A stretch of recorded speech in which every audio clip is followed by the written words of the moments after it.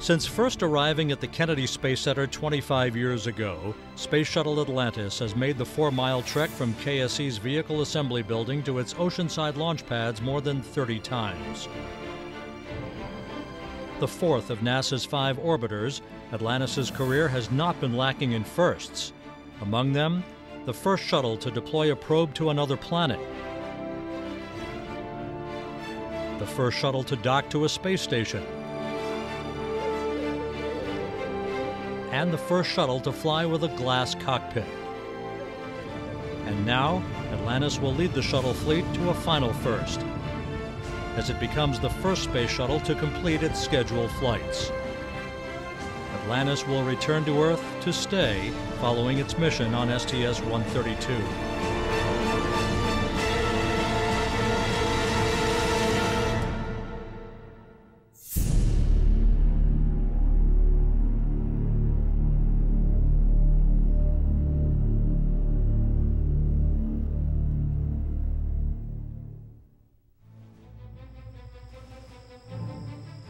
The array of missions Atlantis has flown is as wide as the oceans once sailed by the 20th century research vessel for which it was named. Atlantis has flown missions for national security, for interplanetary exploration, and to foster international cooperation. On October 3, 1985, Atlantis launched from Pad 39A on its maiden voyage, STS-51J. Ignition and liftoff. Liftoff of Atlantis. A new orbiter joins the shuttle fleet and it has cleared the tower. Commanded by shuttle veteran Carol Bobko, the classified Department of Defense flight was the first of 5 Pentagon missions Atlantis completed. After traveling more than 1 million miles, Atlantis landed at Edwards Air Force Base just 4 days later, on October 7th. Later that year, on just its second flight, Atlantis set a shuttle record for the least amount of time between missions. On November 26th, the orbiter headed back to space on STS-61B, just 50 days after completing its previous flight. Making his first spaceflight on that crew was mission specialist and spacewalker Jerry Ross, whose 7 career spaceflights, including 5 on board Atlantis, would set a record matched by just 1 other astronaut. 3 communication satellites were deployed during the flight. During 2 spacewalks, Ross and Woody Spring also conducted a construction experiment to demonstrate the feasibility of assembling large structures in space. The successful experiment was an early proving ground for the engineering and construction of future space stations.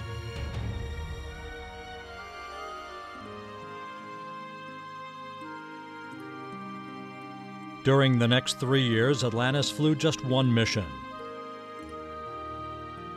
The tragic loss of Space Shuttle Challenger and its crew in January 1986 prompted the grounding of Atlantis and the rest of the shuttle fleet until September 1988.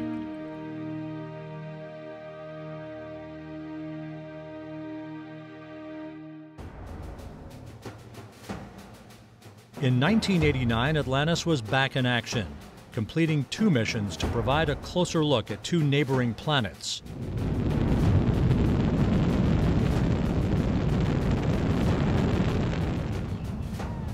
The primary payload for STS-30 in May of that year was the Magellan spacecraft, designed to capture radar images of Venus. Magellan, which was the first interplanetary spacecraft launched from a space shuttle, eased into orbit around Venus in August 1990. Mapping 98% of the planet before its mission came to an end in October 1994. 5 months later, on STS-34, Atlantis was back in space for the deployment of the Galileo spacecraft on its voyage to Jupiter. It took 6 years for Galileo to arrive at the solar system's largest planet, and when it did, it became the first spacecraft to both orbit and release a probe to penetrate through the atmosphere of an outer planet. It collected data on Jupiter and its moons for the next 8 years. And flight crew, this is OTC. Close and lock your visors. Initiate O2 flow. Godspeed on the 100th U.S. manned mission in space. Flight crew copies, visors in O2. Thanks for the great help. On June 27, 1995, Atlantis embarked on a mission which significantly expanded the new era of international cooperation. 2, 1, and liftoff of the Space Shuttle Atlantis on a mission that will herald a new day of international cooperation in space. Houston now controlling. STS-71 was the third mission of the Shuttle Mir program. But Atlantis, whose crew included cosmonauts Anatoly Soloviev and Nikolai Budarin, became the first shuttle to dock with the Russian space station Mir. After 20 years, our spacecraft are docked in orbit again. Our new era of space exploration has begun. The crews conducted a host of biomedical investigations and transferred equipment. The mission also marked the first on-orbit exchange of shuttle crew members. Astronaut Norm Thagard and cosmonauts Vladimir Dezhurov and Gennady Strakalov, who flew to Mir on a Russian Soyuz vehicle, returned to Earth on board Atlantis. In a complex orbital ballet, Soloviev and Budarin captured these images from their Russian Soyuz, which undocked just minutes before Atlantis departed Mir. The union of Atlantis and Mir created the largest spacecraft to orbit the Earth at that time.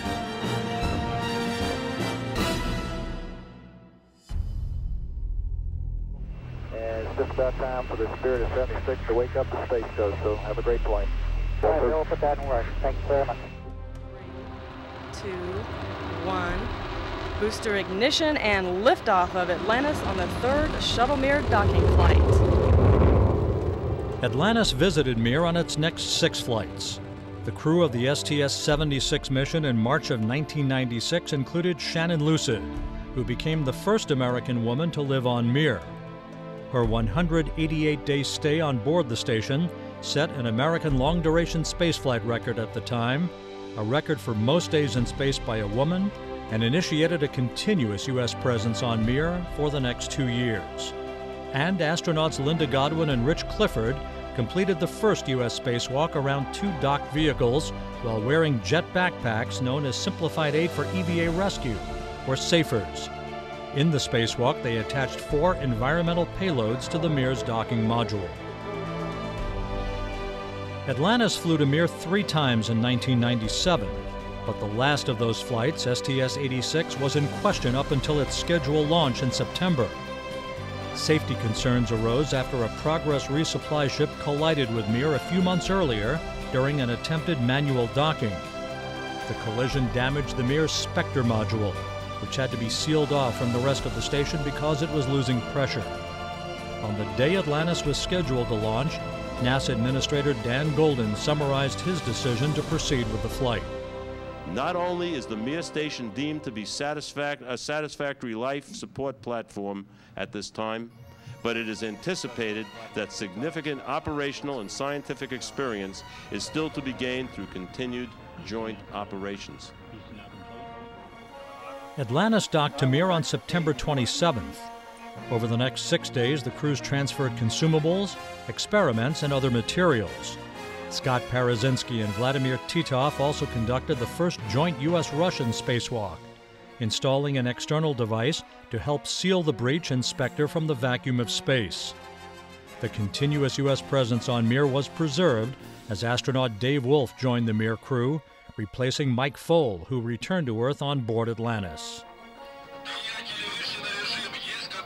In 2000, almost 2 years after Zarya, the first component of the International Space Station was launched from Kazakhstan, Atlantis completed a pair of missions that were crucial to the development of the ISS. During STS-101 in May of 2000, Atlantis' astronauts outfitted Zarya for the July arrival of the Zvezda service module, essential for sustaining the first long-duration expedition crew. And on the mission, Atlantis became the first shuttle to employ the new Advanced Instrumentation Display System, known as the Glass Cockpit.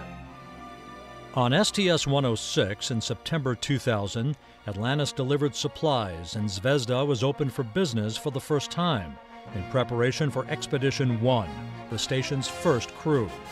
Their arrival in November marked the start of a continuous human presence on board the ISS that remains unbroken. 2, 1, 0, and liftoff of Space Shuttle Atlantis with Destiny. Atlantis returned to the station in February 2001 on STS-98 to deliver Destiny, the 28-foot-long U.S. science laboratory and centerpiece of the U.S. segment of the outpost. Destiny greatly increased the pressurized volume of the station and would be the home for scientific investigations, living and environmental control of the U.S. segment, and robotics control for the Canadarm2 robotic arm.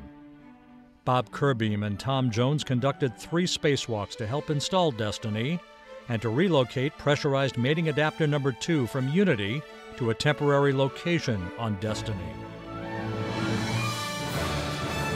In July 2001, Atlantis was part of another station milestone.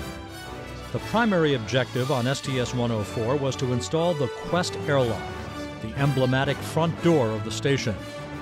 The airlock would become the main path to exit and re-enter the station for U.S. spacewalks. Mike Gernhardt and Jim Riley completed 3 spacewalks to help install and outfit Quest. The third EVA, the first ever using Quest, occurred on the 32nd anniversary of humanity's first landing on the Moon.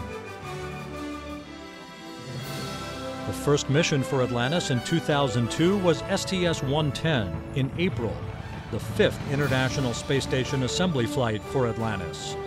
The crew once again included Jerry Ross, making the last of his 7 space flights.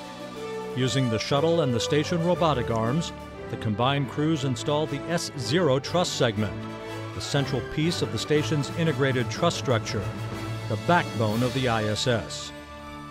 Also delivered was the mobile transporter, a railcar-like device designed to move back and forth along the truss system.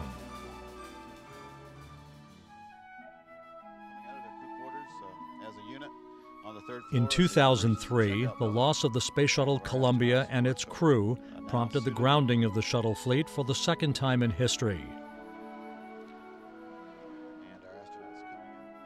Following 2 return-to-flight missions by Space Shuttle Discovery designed to test safety procedures, Atlantis stood ready to support STS-115 in 2006.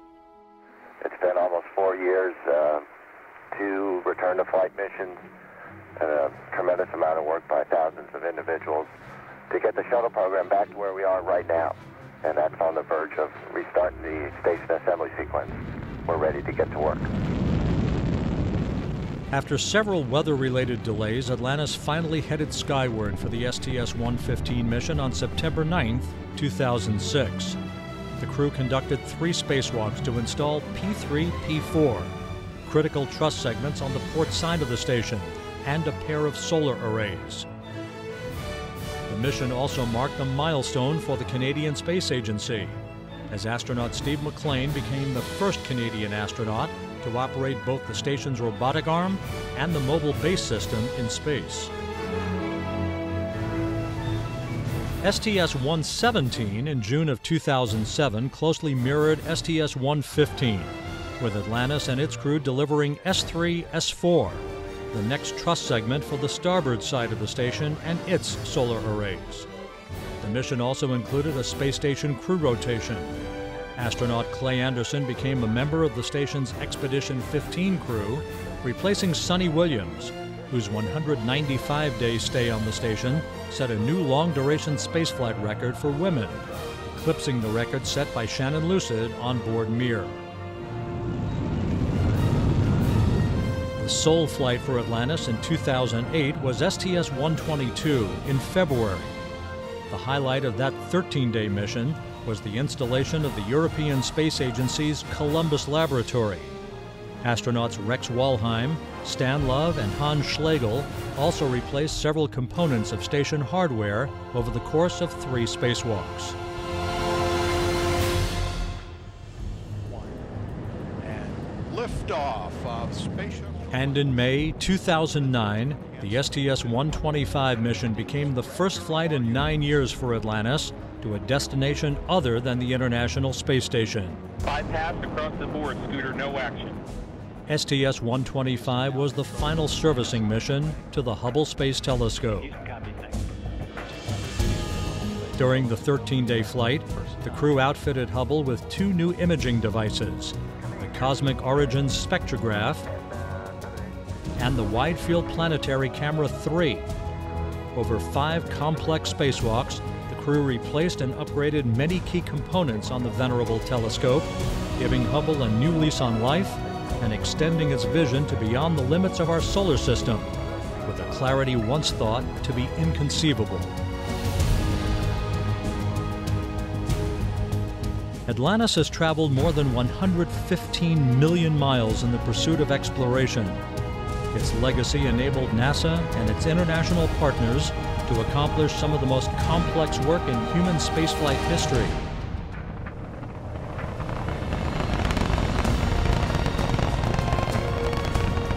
Work that has yielded immeasurable benefits and allowed us to greatly advance the frontiers of knowledge.